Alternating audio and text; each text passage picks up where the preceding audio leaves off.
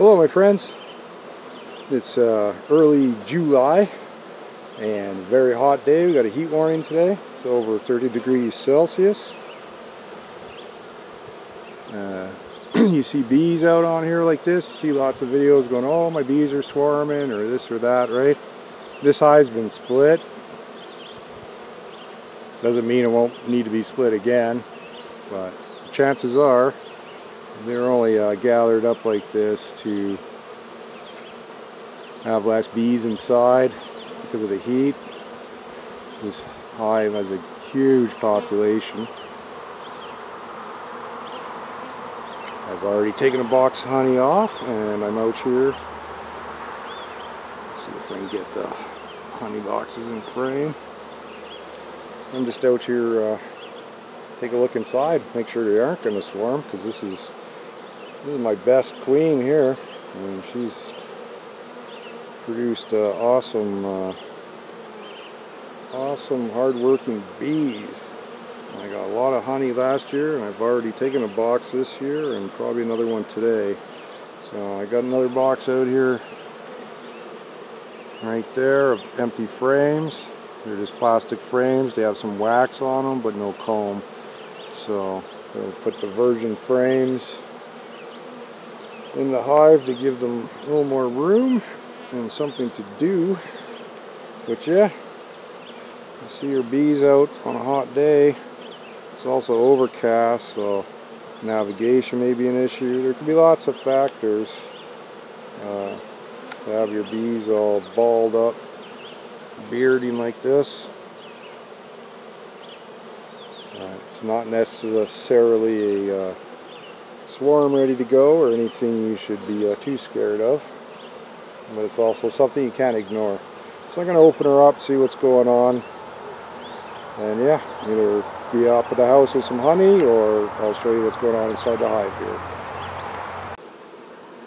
Alright, I've opened it up, taken off the newest honey box. The box that's on there is a deep, it's a honey super. It is almost full and capped, but it's not at the point where I will take it today. And the rest of the hive looks fine, and all this bearding and all the bees outside. It's just a hot day. I enjoy sitting out on the porch as much as anyone, I suppose. It's too hot in the house, right? So what I'm going to do, I just have my other honey super pulled apart to see progress of the bees. They are making, these were virgin frames, so we've drawn them out with wax, and they have that almost filled in with honey. So I will be putting on this box today, another box of virgin frames, but I'll be pulling it off again and removing this deep that's on top there probably in 2 days from now. There's going to be rain for a couple of days, so I'm just going to put this empty box of virgin frames on to give them a little more space and maybe help with the ventilation a bit. I don't know if that will, but it is definitely more space. And I'm going to put my honey supers back together and deal with it in a couple days from now.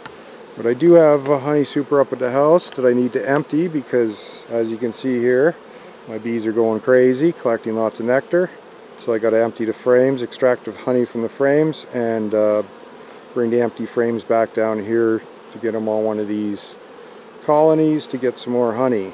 So it looks like it's going to be a good summer. It's already just early July, and I have honey in my extractor and more ready to come in the house here in the next few days. So I'll take it up to the house and show you what I got going on. And here's a close-up look inside my extractor. These are the first frames I've extracted. I already got quite a bit of honey down there. I don't know how good the lighting is in here. Yeah, just slip the frames in. Spin around, right? The hand crank. And all the honey flies out. And then collects down in the bottom. Let it out the spout. Fill up some jars and yeah, that's where those of you who get honey from me, that's where it comes from. And again, this is early July, and I'll be taking the honey out of these frames and then replacing them back into the colonies to be filled up again. Drawn comb is like gold for the beekeeper. All the bees have to do is fill it in with some honey or some nectar. But yeah, that's all I'm doing here. Just taking the full frames of honey. This is the capped honey. And I got my bucket and my uncapping tool. So I just set it here, scrape that off into the bucket, toss it in here, spin it around, and there you go. You got honey. But yeah, I'm just going to continue doing this. Maybe I'll set up the camera and show you how I'm scraping it and extracting these last 4 frames. But yeah, whatever I'm doing, I got to do it quick because my bees need room and they need comb to fill in with nectar. We're going into the main flow here early July in north central Alberta. So it's going to be a great season. I'm already getting honey. This is the first time for me, you know, besides a frame or two. I'm getting full boxes of honey. I got another deep box honey super ready to come off, and I haven't even checked my other honey producing colony. Yeah, my splits are looking good. Everything's looking good. So let me get this done and I'll get you all some honey. Yeah, so I just do a real simple extraction method here. It didn't cost me much money at all. I got a 5-gallon bucket, food grade plastic of course. Everything I use a Star San sanitizer, which any of you who make wine at home will know what that is, but it's a food safe acid sanitizer. Cleans surfaces so you don't get bacterial or fungal infections, right? So all my equipment has been sanitized before I do any honey with it. But I just have this small little platform thing here that attaches to the 5-gallon bucket and has holes for the large frames and the short frames, so you can sit them in there and they pretty much stand on their own. They won't really, unless your house is perfectly level. But to extract, I'm just using one of these. I don't use a knife or anything. I find this takes off the least amount of wax and leaves the most honey in the frame. But the idea is I'm just going just beneath the cappings and then lifting them out.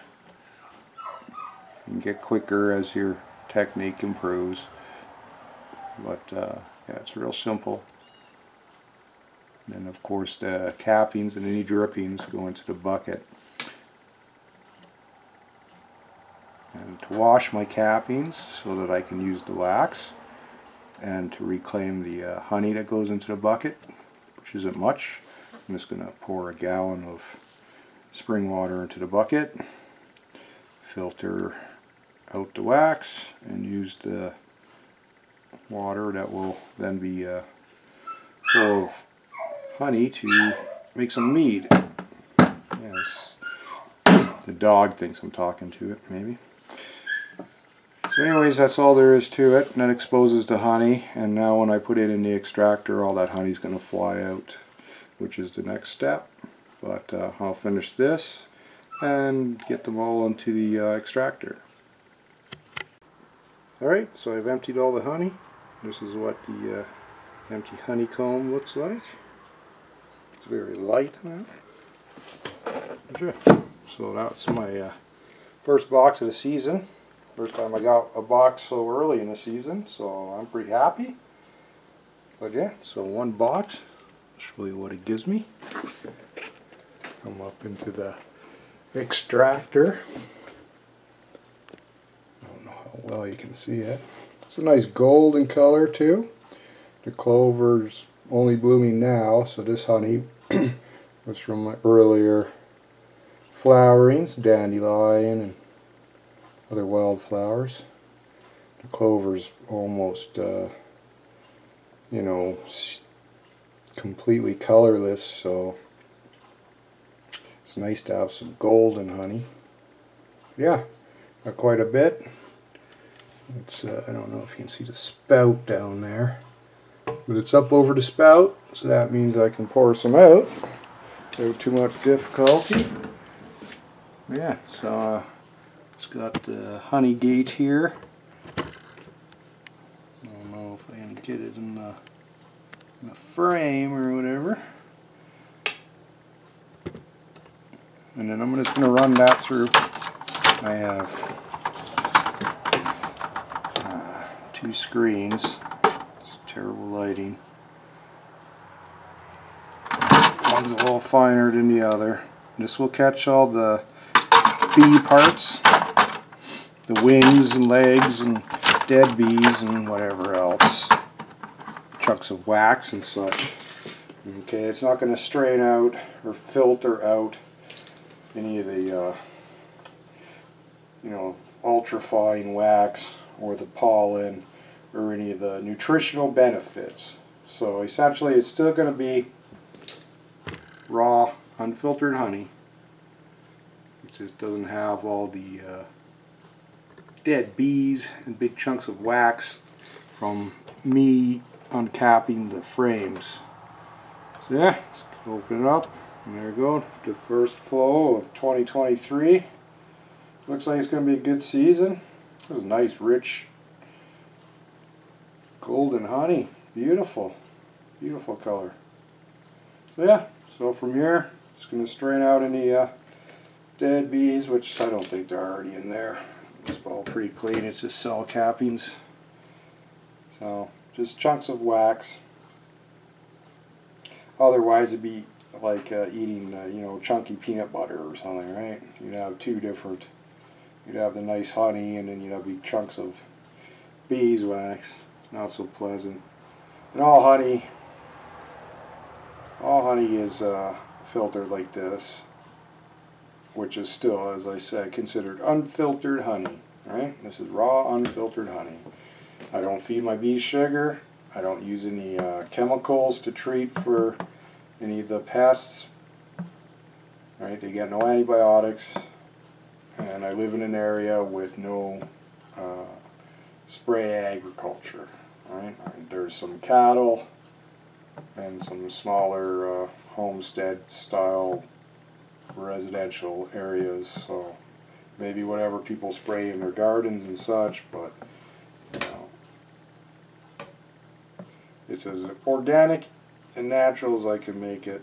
But yeah, just a look at the honey. Pulls up there.